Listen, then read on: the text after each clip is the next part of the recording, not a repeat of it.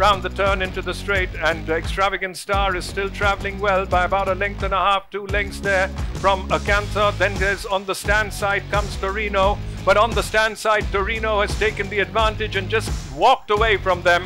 100 to run, and it's all Torino in this Amberdue plate. Torino swamps the opposition to win convincingly from...